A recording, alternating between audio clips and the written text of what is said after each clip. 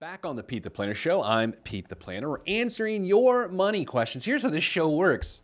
It's you. You make this show work. You email askpete@petetheplanner.com and we'll answer your questions. Well, why is that interesting? Well, because it's interesting. It just is. This is what we do. I've been doing it for years. It's interesting. It is. We have nothing to sell you. Everyone has biases. I have biases, but I'm not leading to a particular product. I'm not trying to sell anything. So it's just an answer. Sometimes we don't know who to ask money questions to. And this next question we have from a guy in Denver is exactly what I'm talking about. Okay, like who do you ask this question to other than us? Hi, Pete. I'm a single dad raising my 5-year-old son in Denver, Colorado. I'm already feeling altitude sickness just from the email because I get altitude sickness. My elderly widowed mother lives with me. I have a 2-bedroom condo that is valued at $250,000, and there's $75,000 left on the mortgage. Nicole, here's what I'm doing. Yep. How much equity does he have in the house? This is from last week's repeat. We're all learning, right? Yes. He has $250,000. That's the value of the condo. $250,000. He only owes $75,000. Okay. How much equity does he have? I got to do some math. $250,000 value. He owes $75,000. Because we're always learning. We're teaching. We're learning. So he's got $175,000 in equity. $175,000 in equity. That is how much of the home he owns. He either paid that down or his property has increased and therefore his equity has increased as well. This is disgusting how much you've learned.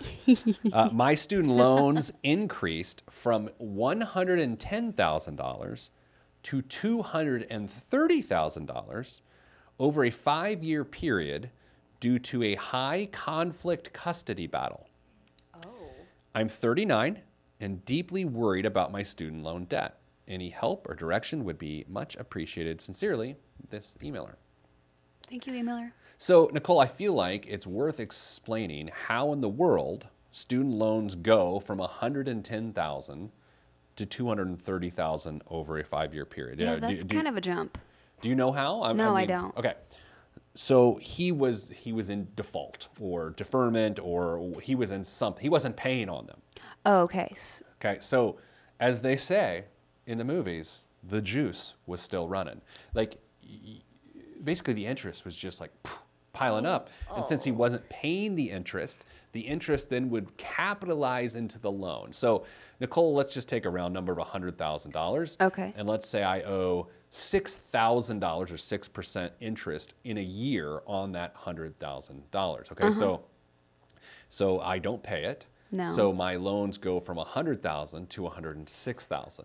The next year I don't pay the interest, so it goes from 106 to 112. Right, whatever. because then it just compounds on top of whatever and then it just snowballs. And penalties and all sorts of things. So what we talk about compound interest on this all the time. Yeah. It basically becomes the reverse of compound interest and builds up debt instead of an asset. Oh gosh. Which, here's what's crazy. Now, no one's going to take $110,000 of an asset and have it compound to $230,000 in a 5-year period. It's not going to more than double. I mean, there's really no set fixed rate of return that's going to allow you to do that. But from a debt perspective, with the different penalties and how escalated interest rates can get involved, because sometimes with debt, Nicole, what you find out is that you'll pay one interest rate until you go into default. And then they crank up the juice. Oh. So they'll say, okay, you're at 6.99%, but now you're at 13.99%, or now you're at 29.99%. And that isn't necessarily what happens with student loans. It may have in this case, but that's what happens with credit cards all the time. Now, that's not answering this guy's question. I just needed to give everybody up to speed as to why that happens, because a lot of people go, well, why did that happen? Why did it go on? And I will also say, and I love the language of an email because it gets me to know what a person's thinking. And I'm not assigning blame or anything here, but the way he puts it is, over a 5-year period due to a high conflict custody battle. The words that aren't used there are, I stopped paying on my loan. Right. Right? Yeah. Because he was either distracted or he was economically damaged during that time frame. If it was a high conflict custody battle, here's my guess, and I don't know how sure I am of this hypothesis. I feel like he had such high legal bills that he chose to go into default, Right. not pay his loans, so that he could pay his legal bills. That's my guess. Yeah. I mean, that would be, yeah. So here's what's happened. I don't know how much of an education this individual has. I don't know what it's valued at. But I do know this person now is a 39-year-old, probably greatly removed from school, maybe almost 20 years removed from school. Right, we don't know. I don't know. And he owes $230,000. Nicole, if I walked up to you right now on the street and said, you now owe someone $230,000. It's not a trick. It's not. It's just like that's what you do. That's got to feel overwhelming, doesn't it? Yeah, it makes me just want to lay down. So the challenge for this person is, I know this is terrible, is to ignore it. That sounds like horrible advice, but that's my advice. My advice is the payment is the payment, man. The balance, ignore the balance. Who cares that it's $230,000? Whatever your monthly payment is, it is what it is. It's a house you can't live in.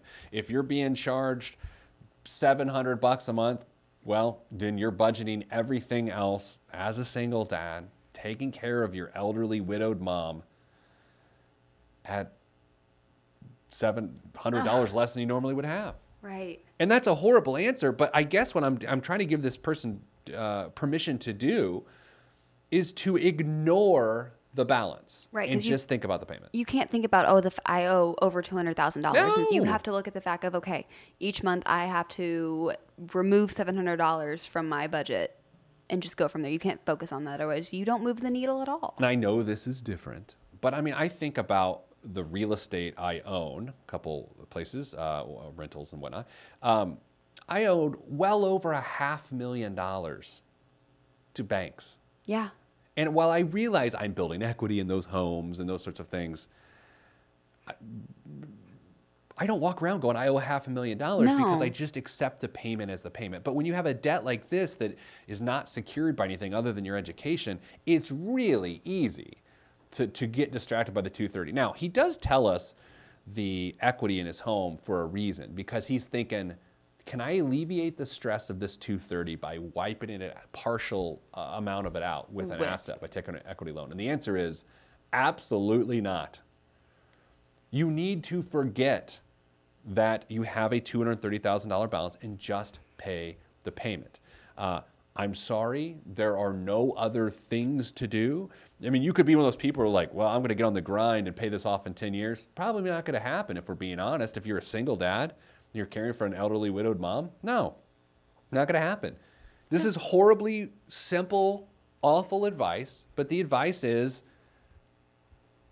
give yourself permission to never think about the $230,000 and just make the payment. You, my friend who emailed me, you may have a debt, whatever amount it is, with these student loan providers for the rest of your life. It's just, that's what it is. I'm sorry there was a high conflict custody battle that put you in this situation. There was a lot of other circumstances here that are not great. And then unfortunately, that's your reality. And this advice may not be helpful. It may be condescending. It may be not at all what you want, but it's the truth. I've been in this situation a million times with other emailers and people we've dealt with. The only solution is to make the payment and never think about the words $230,000 ever again. Coming up after the break, we're going to answer a question from a woman who is emotionally attached to a house that she's pretty sure she needs to get out of. If you want to email us, do it. Ask Pete at PeteThePlanner.com. This is the Pete the Planner Show, and I am Pete the Planner.